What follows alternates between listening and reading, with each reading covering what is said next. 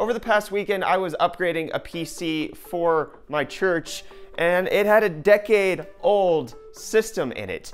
We have this Core 2 Duo E something or another right in here. Batteries are falling out. It's not in good condition. But one of the things that I noticed is that this Intel stock cooler for the Core 2 Duo is quite beefy. But then, when you take a look at the stock cooler that Intel is currently including, it's quite minuscule.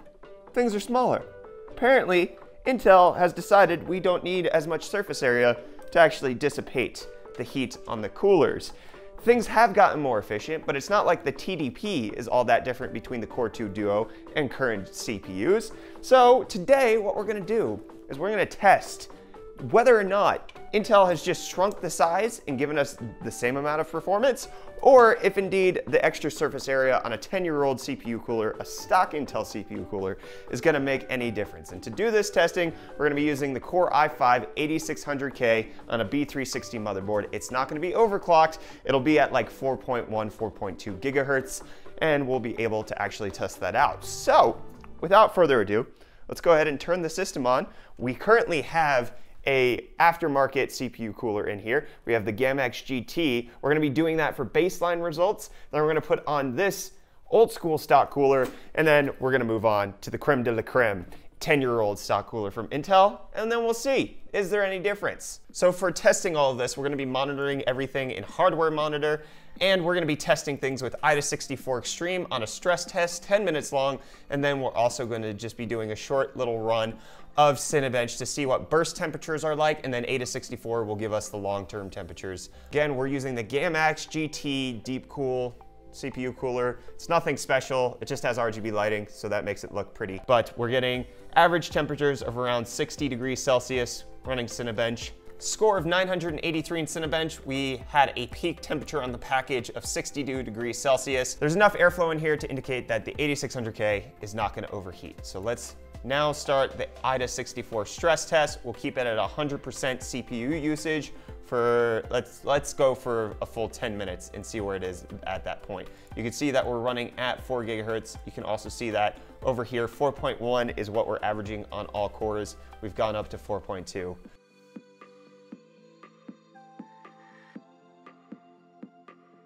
Three, two, one. 10 minutes is up. It looks like the temperatures have steadied out. We peaked at 70 degrees Celsius on the package. Looks like we averaged around 67 to 68 degrees Celsius, and we had a max power draw of 70 watts on the package for the CPU. Everything ran at 4.1 gigahertz for nearly the entire test. So no slowdown whatsoever, no thermal limiting, no thermal throttling. The GAMX GT RGB thing doing its thing properly. Now we're gonna go ahead and install the new Intel stock cooler and see how this thing goes. Just gonna put a little doodad right there. We're gonna try to keep it even for next time. That looks like a decent pea-sized amount. I'm gonna put a poll, top right-hand corner. Do you think that the old stock cooler or the new one is gonna work better? Don't fast forward, don't guess, just answer what you want now, okay? Do you think thick boy, or do you think thin boy gonna win? All right, this won't have RGB, so it's gonna be disappointing. But there we go, we've got a fan spinning. You can see that we're idling about 33. We've already hit 50 degrees from boot up, so that's not exactly confidence inspiring for what's about to go down. Let's go ahead and run. Hot dog, 70C already, and just continuing to climb. No thermal slowdown, we're still at 4.1 gigahertz. Everything's fine there. Okay, we peaked at 75C on the package, which is fine, that's fine. But that was like about a minute of just running Cinebench. It's time for the real Mac Daddy test, the 10-minute AIDA64 Extreme, maxing everything out. Now it's start time. We'll let this run for 10 minutes. We'll get back to you. I'm expecting not so great temperatures. Not so great temperatures. I'll let you know. Already at 70 degrees. Holy crap. 72. There's 75, less than 30 seconds in. There's 80C at less than a minute in. The clocks are still at their boost though. We haven't dropped below 4.1. 5, 4, 3, 2, 1, and we're done with a peak of 88 degrees Celsius. It never dipped below 4.1 gigahertz, which is fairly good, but one of the things I did notice was that the highest temperature was still continuing to go up at the 10-minute mark, which means that it looks like we could probably get it to 90 if we ran it for a little bit more. But now that that test is done, let's move on to the star of the show, this one old wide boy from a decade ago, from 2008. And while we can all complain about Intel and how they have basically changed their socket every other freaking year, one of the things that we can at least give them kudos for is how they've kept the pinout, or the location of how you mount the CPU coolers the exact same over the years. So I can nearly guarantee that this LGA 775 CPU freaking cooler will, you suck, will fit on the current system.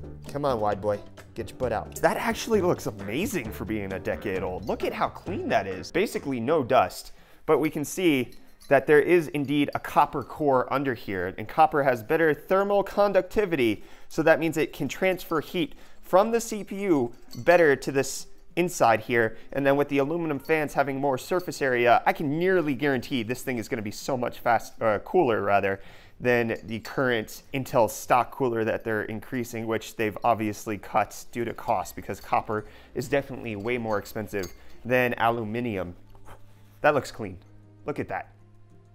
Look at that. That is a decade old. Look how clean and shiny that looks. Like, the thermal base didn't hold up well. Yeah, so let's do a direct comparison side by side.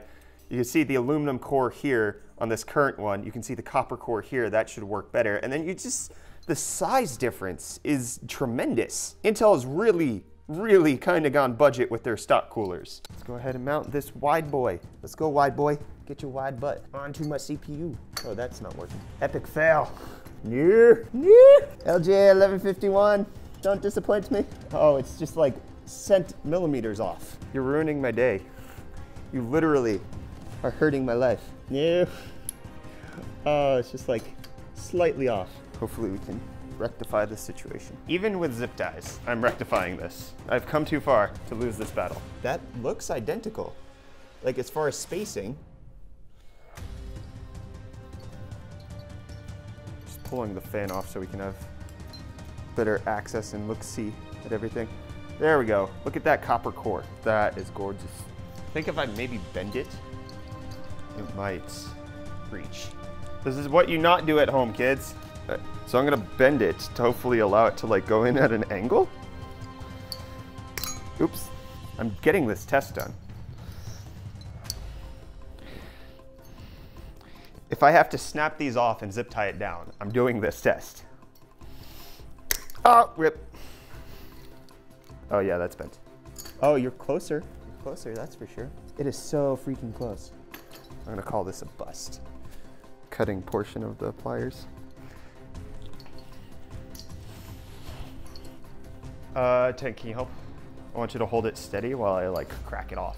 Just be careful. I don't want you to like get cut from the fans or fins. Ready? There it is. There's the plastic. Okay. Well, no, I need to do it 4 times. At this point, we've already lost. I'm not reusing this again. I don't need to use that system. That system's getting thrown away. There it is. Ah! Gosh dang it, my. Oh, okay, it was like barely skin, so it's fine. It's fine. There we go. Yes. Where are our zip ties, fam? Oh, here's some. All right, let me get the fan back on. Oh. This is not going exceptionally according to plan, I'll tell you what. There we go. Zip tie time. How am I gonna do this, actually? But like, I'll just do 2 on each. We're already super janky, so why not just fully commit here. A little bit of elbow grease, a little bit of zip ties. Life's good. Okay, so it's still wiggling around, which means it's not exactly tightened. So let's go ahead and remove all of its freedom. This is taking way too long. This is not the journey I expected to go on today. Like, I'm eating my words from earlier. I was like, they're the same thing. They're slightly off, millimeters off. Ruins everything. Okay. I mean, that's firmly mounted by everything in my book. Let's go ahead and cut the excess off just so we don't have any difficulties. And then this excess should also be fine. Nothing's interfering with the fan. Hopefully it boots. Hopefully I didn't screw anything up in the motherboard when I was, well, I guess let's see if it boots first before I put the backplate on. Yeah, working, fan working, everything's good. Whew. Nerve-wracking times, friends. I hope it's worth this. Now we have some idle temperatures of 30 C. That was more stressful than I was hoping. Like if I had an extra 1 to 2 millimeters on that cooler, I wouldn't have had to snap off the plastic. But for the sake of the video, things must continue. Let's go ahead and run Cinebench. The temperature on the new cooler was 75 C on Cinebench. It honestly looks like we're doing worlds better. Holy crap. The temperature with the Gammax GT was 65. Holy crap. Holy crap. Wow. Jeez. 66 degrees Celsius with the 10-year-old stock cooler. That is 1 degree more than that Gammax. The Intel Wide Boy, 1 degree warmer than this. Intel, what are you doing? All right, now it's time for the stress test. Let's go 10 minutes. Let's see if my janky mounting solution keeps it cool. But my friends, I'm excited here. This is different than what that's much better than I was anticipating. Like we're already below 40 C. Like with the previous one, we had to wait. Like by the time I loaded up IDA 64, I had to wait to get it below 40 again. We'll give it 10 minutes. Just for reference sake, we hit 88 degrees on the new stock cooler. We did over 90 when we activated the GPU. With the Gammax, we did 70 C, which is enough headroom to also include a GPU. Let's let this run for 10 minutes and I will get back to you guys, but whew, I'm excited. What was that? That was like a...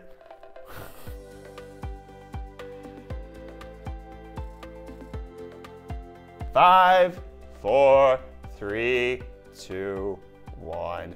Stop the test. 81C peak. What are you doing, Intel?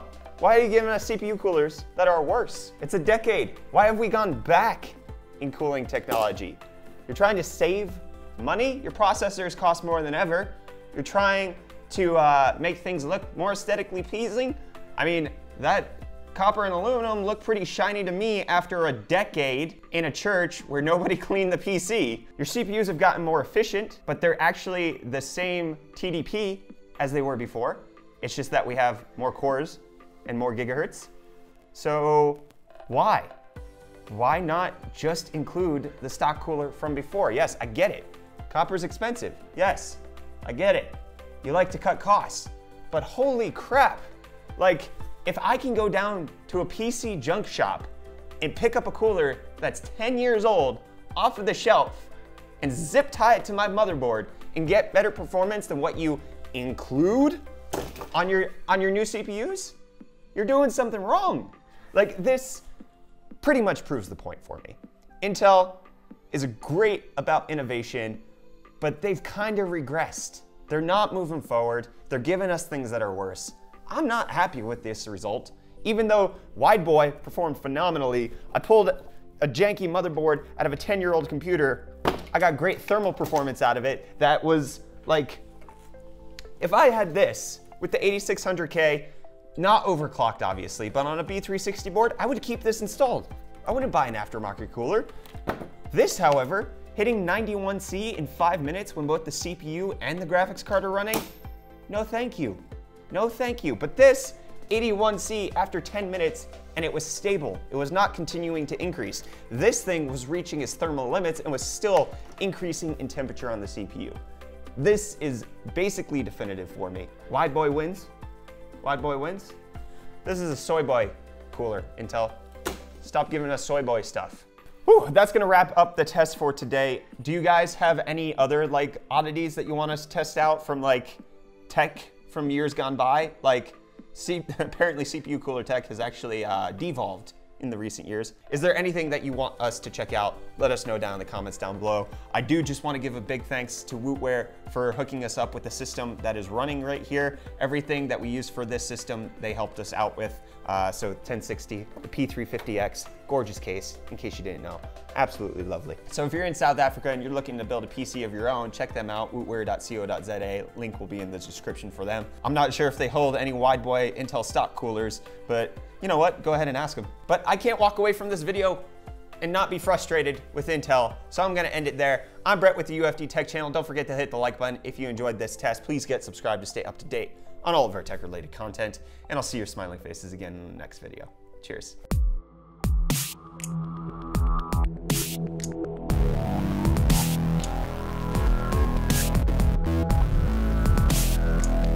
You don't actively look for that kind of thing. You don't know what it means to be a noob. You suck! Let's go down to Ponytown. Everybody knows the way, but everyone wears a crown. Down, oh down to Ponytown. Ponytown, Ponytown, Ponytown. Ponytown, Ponytown, Ponytown. You're too old for me. I know. Wait, other way around.